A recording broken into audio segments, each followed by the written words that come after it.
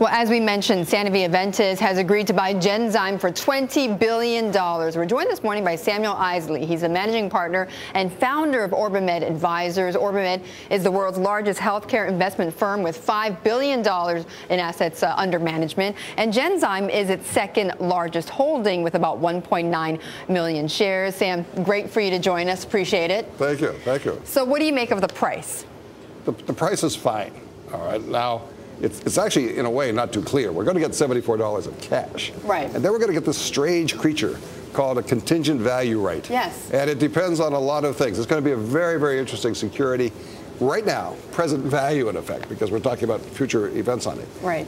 Right now, the value is in the mid-single digits. We're not quite sure. The mid-single digits? Yes, $5 or $6 or something yes, like I think that? something Okay. like that. Yes, indeed. It's going to be tradable, right? It will be tradable.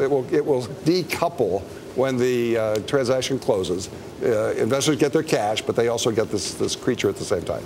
Well, as somebody who is going to be holding this quote-unquote creature then, yes, when this deal gets through, do you have faith that Sanofi is going to be able to reach this $14 per share target then, I suppose, on this? There's a probability on each phase. So there are several milestones or triggers to the CVR. And really, to get the full payout on it is not super high probability. Let's say the probability of full payout is 70%.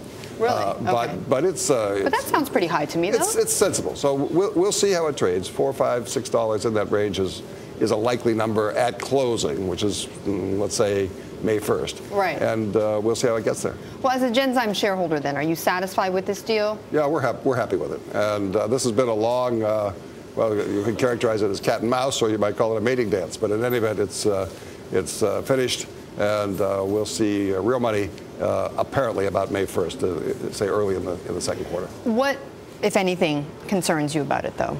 I think it's a good combination, frankly, for both companies.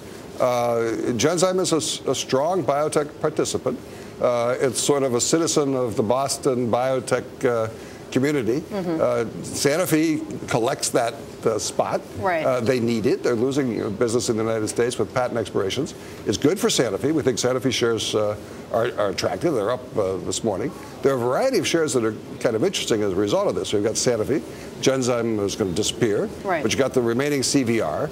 And this particular transaction triggers a change of control in another Genzyme alliance with a company called BioMarin. So there's a lot of moving parts here, and all are interesting in some way. And tell us a bit more about that other moving part that you just mentioned, this other partnership. I mean, what would that do in terms of the shareholder value then? Well, it's a derivative development. BioMarin is an independent company with a stock market value. This is far more important to BioMarin than it is to Sanofi or to Genzyme. Sam, I'm sure you're familiar with this as well, obviously, but drug mergers have historically not worked very well, right, at several drug makers. I'm thinking about Pfizer, for instance. I think you're correct. How do we know that this is actually going to be smooth and go well for Sanofi and Genzyme? Genzyme is rather freestanding from the point of view of Sanofi. There are some savings that can be had. But when you say drug mergers haven't worked, these have typically been big distribution companies getting together. So Pfizer with Warner Lambert or with Upjohn and so on. These things where you reduce the sales force, reduce infrastructure and so on.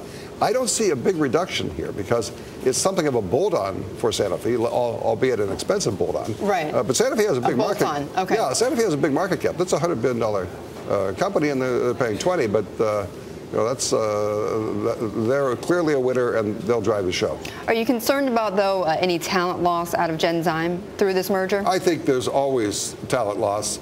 It's tough when you have a sort of more regimented owner than your own culture. So there'll probably be some departures at Genzyme. And also, Sam, in your view, I mean, obviously there's other holdings, there's other healthcare companies out there, and we've been talking so much about mergers.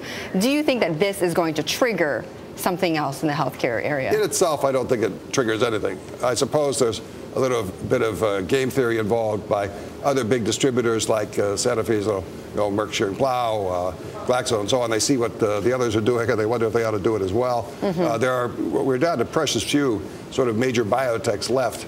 You've got Biogen left, you've got Amgen left, a couple more sooner or later. These are either likely to be buyers or they're going to be acquired. And it almost can't be helped, right? Because these big drug makers are facing all these patent cliffs, right? Yes, that's true. I mean, in the end, and some might say that for Sanofi, this is just sort of holding back the inevitable, which is that they're going to see revenue loss from all of their drugs going off patent. Indeed, and that revenue loss is particularly big in the United States, so they plug in a whole lot more business in the United States because Genzyme is dominantly a U.S.-based business. Right. Sam, thank you. Really appreciate you joining us. That was Sam Isley of OrbiMed, a founder and also the managing partner, talking about the Sanofi Genzyme deal.